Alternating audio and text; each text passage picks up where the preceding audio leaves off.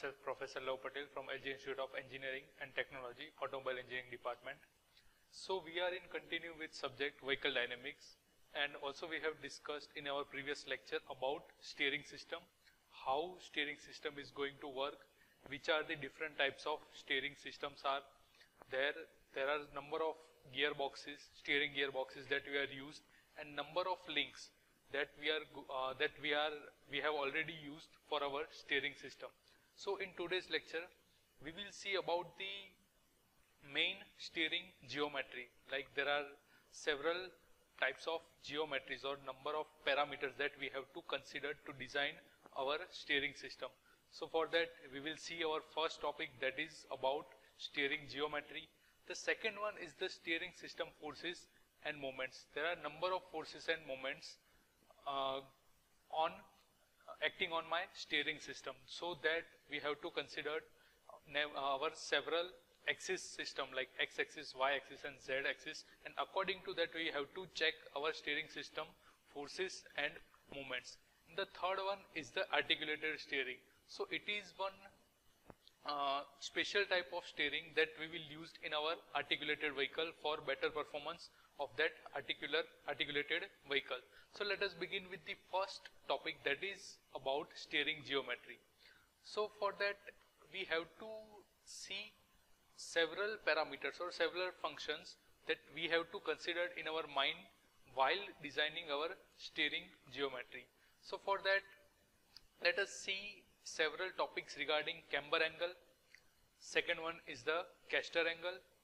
Third is the toe in and toe out, and the fourth one is KPI and SAI. So these are the four topics that we will cover in our main chapter, that is main topic, that is steering geometry. So let us consider first camber angle. So for that I have to face my vehicle from the front direction, in which I have to check my front tires wheel axis that's shown in green color, and another road normal axis that shows in yellow color. So the angle between wheel axis and road normal axis, that is called my camber. So for that camber I have to check whether my camber is positive, negative or zero camber. So in previously you can see that the positive camber is there, this is zero camber, and the last one is the negative camber. So for our light motor vehicles or trucks we will prefer positive camber angle for better performance of our steering geometry. So for that camber angle is the first point. Second one is the caster angle. So for caster angle we have to see our vehicle from the side. For that we have road normal axis that is shown in yellow color and steering axis that is in green color. So the angle between the road normal axis and steering axis, that is called my positive caster angle. So again same as camber, here three types of caster angle is there. Positive caster, that is normally in our car, motorcycle and cycles. Then negative caster is there, and zero caster is there. The third topic, that is about toe in and toe out. So for that I have to see my car from the top view, and for that I have to check my front tires distance from from the front and rear of that individual tire. So if the distance from front tire and the front portion of the front tire and the rear portion of the front tire, that is in difference, so from that we can see that the toe in angle and the toe out angle. Next is the steering axis inclination SAI and kingpin inclination KPI. So what do you mean by SAI and KPI? For that front tire has been taken, one point we have selected at which the tires are going to rotate from left direction or right direction. Now several terms we have to consider, like for the front wheels we will have normal steering axis that's shown in yellow color, while green color you will find wheel axis, and the difference between that you will find certain amount of distance, right? So that is my radius or the distance between the steering axis and wheel axis. So according to the wheel axis and the steering axis angle, that radius is going to change, or that distance is going to change, and according to that distance I will find my KPI, like kingpin inclination angle. So for that, here you can see that from the diagram, KPI has shown at angle between steering axis and wheel axis. So here you can see that the KPI for particular vehicle. Moving further, we have next steering system forces and moments. So in which you have to see these diagram. See, already we have learned this kind of diagram in our previous chapter, that is about tire.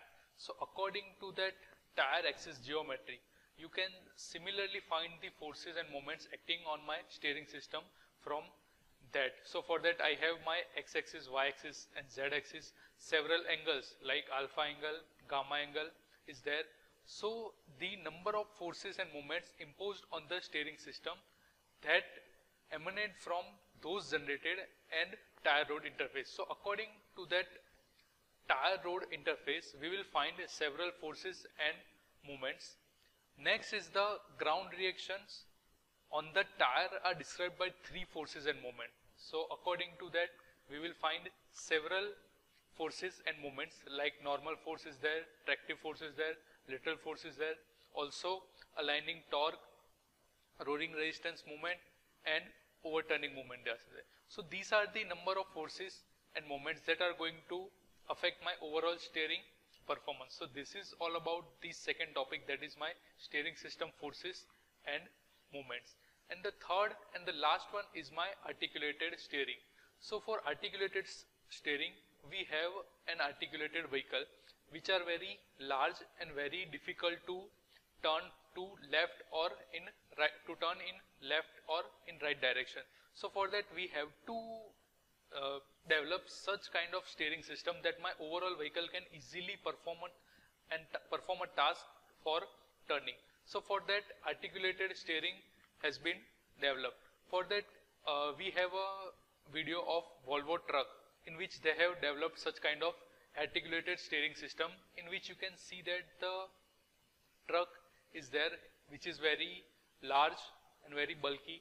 So according to that steering mechanism, my overall vehicle has to turn in such a way that it cannot find any difficulty or any rollover condition.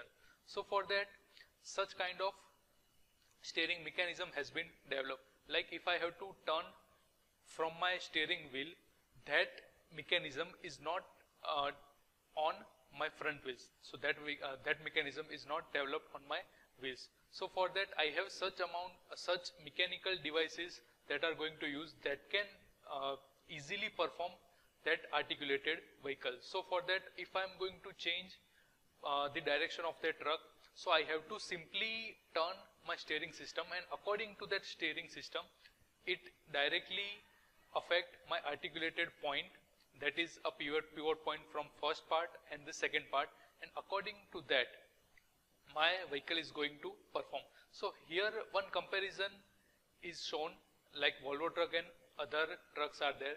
So for such kind of articulated steering system, you will find very steady driven truck has been developed, while in other trucks you will find very bulky steering and difficult to turn at a certain angle.